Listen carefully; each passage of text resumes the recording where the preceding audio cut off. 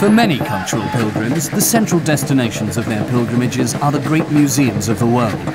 Over centuries of looting expeditions, European colonial rulers helped themselves to the artistic treasures of the countries they conquered.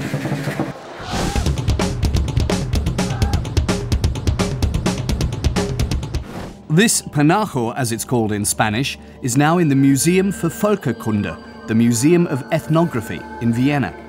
Mexican folk dance groups regularly come to Vienna on their own initiative with a folklore spectacular to ask for the return of the penacho.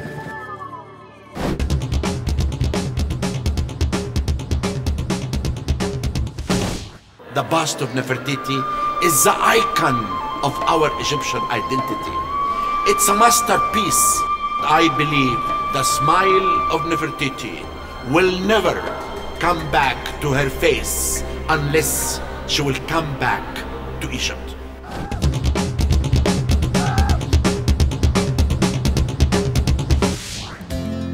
It was the Acropolis that witnessed the first great sculpting ensemble to adorn a piece of public architecture, the reliefs and sculptures that adorn the Parthenon.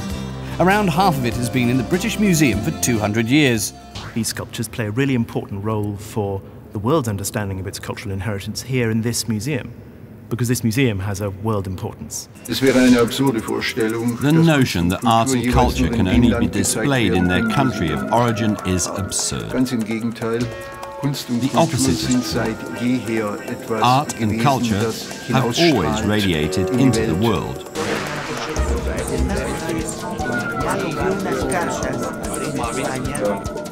Available now on video on demand.